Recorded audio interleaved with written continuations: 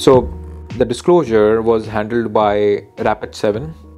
Tod Beardsley is the go-to guy for any security-related coordinated disclosure, and we had granted them 60 days time before we go for the full disclosures.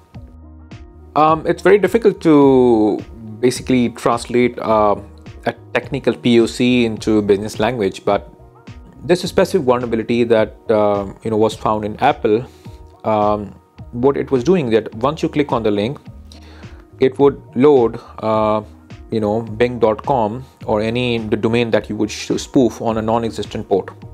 So when the Safari loads a page on non-existent port, it basically preserves the URL.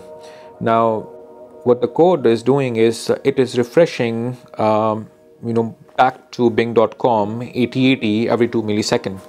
So the user is unable to see the switch, and at the address bar the user is looking at bing.com, whereas the content is not hosted on bing.com. The content is hosted on the attacker's website.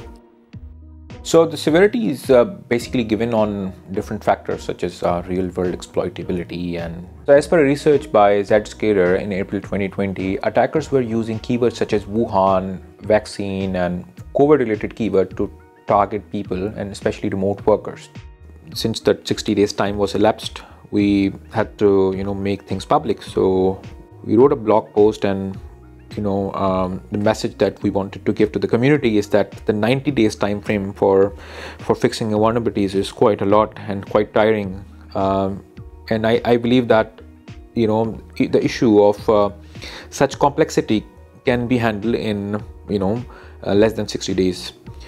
But however, I do get the point that they have to prioritize the vulnerabilities on the basis of the criticality. So obviously they would be more interested in fixing critical bugs and before they start fixing issues like the spoofing issues. But considering situation like COVID, whereby somebody could find such vulnerabilities and start exploiting it, and it could lead to devastating impact on users, I believe that such issues should be more prioritized.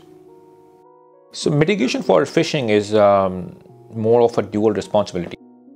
So browsers such as Google, Chrome, Firefox, and Microsoft's Edge browser, they are doing a pretty good job because they have a lot of resources, and they put in a lot of money in their bug bounty programs. They go to different on-to-on contests.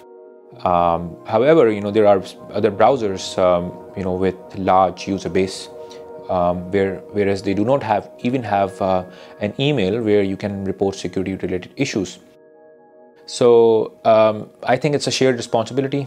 Organization has to take a responsibility to educate the employees. The governments around the world should take responsibilities. All the governments around the world should take the responsibility of promoting cybersecurity, and companies should come up with more and more stringent policies for remote workers.